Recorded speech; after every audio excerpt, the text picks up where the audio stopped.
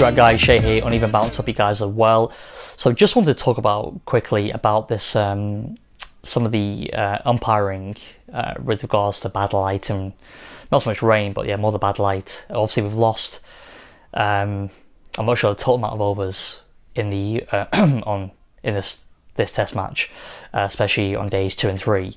There was a lot of clamour yesterday on day 3, the fact that there should have really been cricket played. I mean, there was a warm-up game happening between Pakistan, intra-squad match, a white ball match that was played on the pitch, the adjacent pitch to GS Ball, that was happening whilst England and Pakistan are in the dressing room drinking cups of coffee and playing cards probably, while the game was actually going on. The bad light thing, I mean, listen, we obviously in England, as we all know, if you're from England, if you know English conditions well, we have shitty weather quite regularly. That's just the way this country is. That's the way it will always be. I've seen on social media some absolutely ridiculous comments, like they should acknowledge the weather forecast and should move the grounds accordingly. No, it doesn't work that way. It's not as simple as that. I mean, this is just dumb comments. How can you just move? How can you predict? Go on BBC, check the forecast. Oh, listen, guys, the forecast is going to be pretty bad in Southampton. Let's just go up to Yorkshire because it's all right there. Yes, what happens to Yorkshire is not games now. Or you need to move. It's some of the crap you read online. I don't know why it bothers sometimes. You want to engage in a reasonable debate with some people, and you get that. Don't get me wrong. There's a lot of informed people out there. There's also a lot of numpties, to be honest, as well, who just talk absolute bollocks and don't have a clue really how scheduling works. August, it's been boiling here, and it's unfortunate that it's cooled down and started raining again, but that's what happens after a heat wave. You generally get rain. That's geography. But yeah, anyway, so it's unfortunate, but one thing I would say regards to the bad light, yes, you obviously set the precedence with the first metering you take during the match, and that's the present set. If it goes below that, you need to come off. Fair enough. But one solution I think could happen is that starting earlier, should be kind of brought in into play. I think. I mean, I don't know why we always talk. We can go to 7 o'clock, or 6:45. Why not start the game earlier?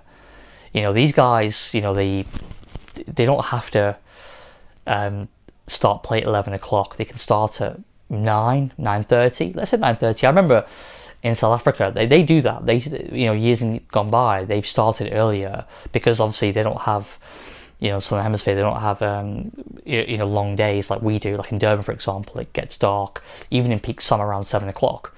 And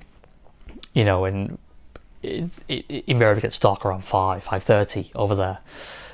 Cape Town's different, Western Province is different, but if you talk about, say, Joburg and Pretoria and Durban, they're similar in their in the amount of light they have during the day. So they start earlier. They have done a lot of times over the years. Start 9:30. I think they start at 9:30. Why can't we just do that? Just start earlier and finish at the same time. And I mean, I don't see that being a huge issue. You should trial that. I mean, I don't see that the big issue is starting at 9:30, rather than 11 o'clock to get a test match in. So that's the one thing I would do. I mean, the ideas of like retractable roofs and stuff like that, all nonsense, way too costly, never going to happen, or I don't see it really ever happening anyway, unless you can come up with a much more cost-effective measure of getting a retractable roof into stadiums. I just want, rather than always starting at the same time and then finish at 7, pushing it back, where if there's a poor forecast, been predicted, it's going to be dark, isn't it? So light's always going to be an issue. To start earlier, it just seems to be a no-brainer to me, but I don't know why we don't do anything more about it, be more proactive. I mean, I saw Hussein's comments on the fact that they're very slow going to get the covers on and to kind of make decisions, and just lacking kind of any kind of real proactivity, in trying to get the game on. And obviously a lot of money and time has been spent, and a lot of risk has been involved here. First in West Indies and now Pakistan to get over here, and to play the game, and it's to entertain us ultimately, isn't it? Us as fans, we want to see the game being played, and I think more measures could be brought in to improve the situation. So yeah, I welcome anyone's thoughts. What do you guys think? Is my early morning start a bad idea? Is it feasible? 9:30, is it too early? 10 o'clock? I don't see a problem with 9:30, even 9 o'clock. Why not? Why not? Get up at 6. What's the big deal? You're staying in the hotel anyway. You're right there. You're staying in the hotel in the ground. So, adjacent to the premises. So why don't you just, to the ground, sorry. So why don't you just, 6:30, get up, coffee, warm up, get ready for the game at 9. So 9:30 latest. But yeah, it's my thoughts on it, guys. Let me know your thoughts below. Yeah, do comment, share. Hopefully, if you like the content, subscribe. Yeah, that'd be great. And I'll see you on the next one. All right, cheers.